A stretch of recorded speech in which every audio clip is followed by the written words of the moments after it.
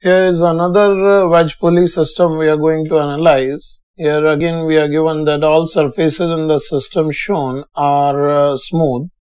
We are required to find the acceleration of these blocks if block A is of mass 10 kg and B is of mass 5 kg, which is resting on the inclined surface of A, and when the system is released, we can analyze the accelerations first and draw a free body diagram as we are doing in other illustrations. So here you can see in this figure we distribute the tension. So as this is a single string, everywhere the tension in a string will be common. And if a normal reaction on block A is N1 in upward direction and N2 is between block A and B, it will be acting normal to the surface. So here if we draw the free body diagram of A, then we can see it will experience a weight in downward direction, that is 10g. Toward right, it will experience a force. This is tension T, which is acting on block A, so there's 2T, and in the direction along the incline, due to this tension, it will experience another force T, which is acting at an angle theta with the horizontal. Here N1 normal reaction is acting on it in upward direction and N2 normal reaction is acting on it in the direction normal to the incline at this angle theta. And if we assume this block is moving toward right with acceleration A, then the distance by which block A will be displaced, these two strings will get shortened by the same distance, so this will slide by twice the distance along the incline. So we can say block B will accelerate with acceleration 2A relative to the wedge block. So here we can see if it is accelerating toward right with acceleration A, and we can draw the free body diagram of block B, and we draw it relative to block A. So here it is experiencing mg in downward direction. Its mass is 5 kg, so this can be written as 5g. And as we are drawing its free body diagram relative to A, reference lines we take along and normal to the inclined surface. So here it is experiencing one normal reaction N2 here. A tension due to a string is here. And as A is moving toward right with an acceleration A, it will experience a pseudo force MA toward left, and this angle would be theta. And here this angle is also theta. And this would be accelerating with acceleration 2A relative to the wedge block. Now if we write the equations of motion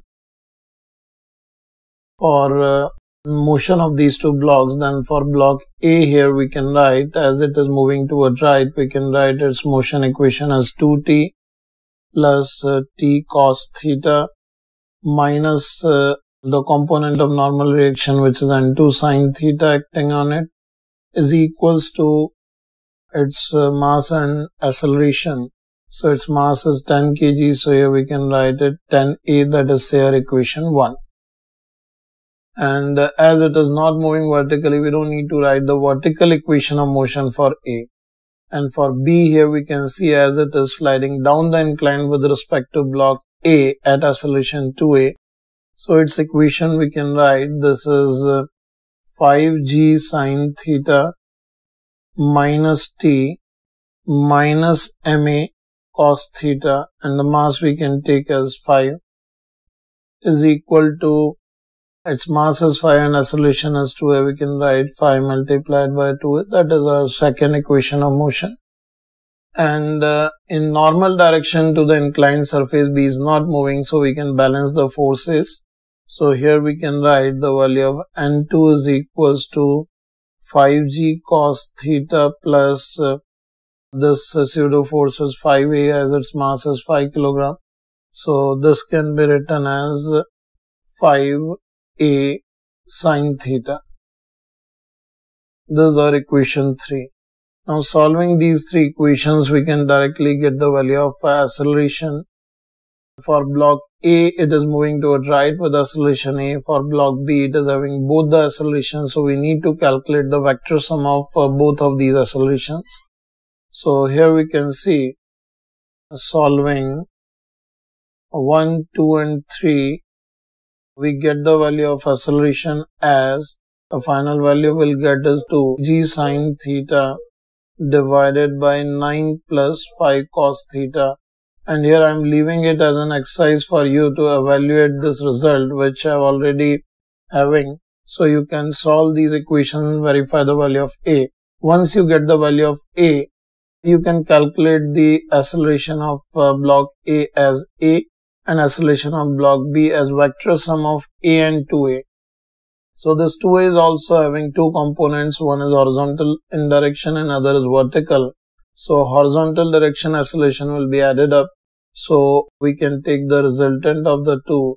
So this will be A plus 2A cos theta whole square plus 2A sin theta whole square. And you can verify the final result, that will be the final accelerations of the blocks A and B.